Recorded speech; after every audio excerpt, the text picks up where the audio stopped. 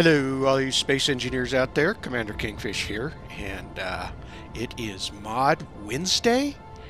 So today's mod is just another nice quality of life mod. It is one that I think you'll all appreciate. In space engineers, our nights they look more like just a cloudy day, and I'll demonstrate this for you. Let's get over to the nighttime, and let's bring this up. There. Alright. There's night. Pretty light out. You don't really need a light per se. If we turn our lights on or off, you can see that we can kind of see everything. So today's mod is Niko's Milky Way Skybox plus visual tweaks. Now it's 4K resolution. It it's by Nikolas March.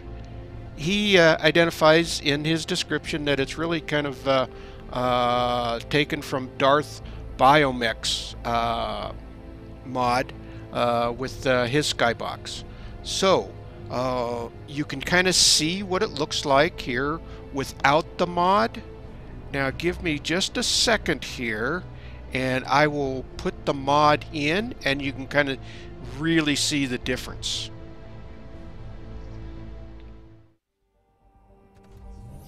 And through the magic of editing, you can really see the difference. We actually need our light here to see what we're doing. The mod itself, you can clearly see the Milky Way going across.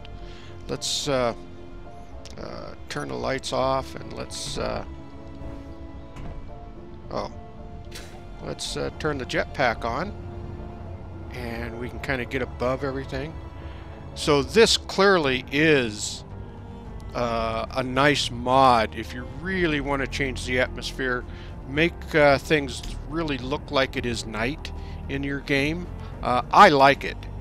It really kind of gives a purpose for lights and whatnot on your base. Let's kind of get down here.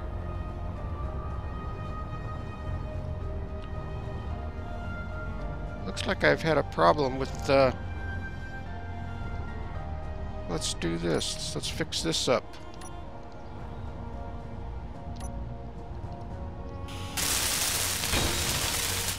There we go.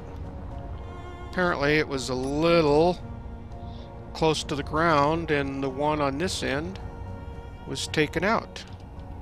Alright, well, we're not talking about solar panels today. Anyway, we're talking about Niko's Milky Way Skybox, and I think you'll all really like it, because to me it really adds a lot to the game. So that is today's mod. Check it out on the Steam Workshop. So with that, I hope you all enjoyed today's mod, and we will see you all in the next Mod Wednesday video.